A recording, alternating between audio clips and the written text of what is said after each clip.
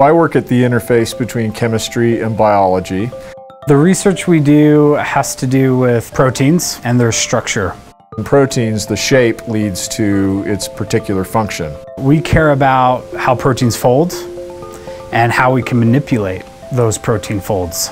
We started using a technique which we call pegylation. If you attach a peg to a protein, it's been shown that that can help the protein last longer in the blood. So a protein drug might have a longer half-life in the blood, which would mean it'd be effective longer. We think this will be useful if you want to modify a particular protein. If you could look at the structure and pick a good site in advance, that would save a lot of time. A lot of pharmaceutical companies now are developing protein-based pharmaceuticals, and they need people who are able to manipulate protein folds. So there are a number of peptide and protein drugs currently on the market. Fusion is one that inhibits fusion of HIV, the virus that ultimately leads to AIDS. You have to take 10 milligrams of peptide via injection twice daily. 10 milligrams is a massive amount of peptide, very expensive to make. The cost to either the patient or to the insurer is anywhere from $30,000 to $50,000 a year.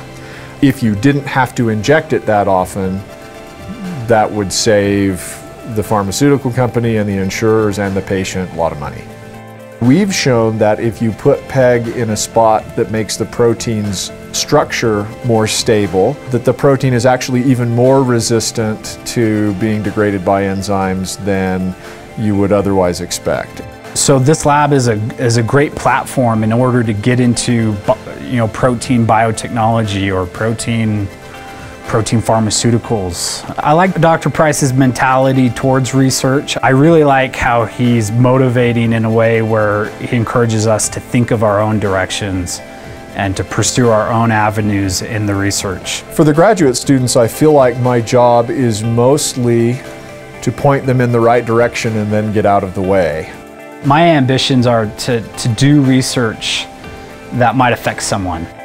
So the research is never done. You just follow where the science leads.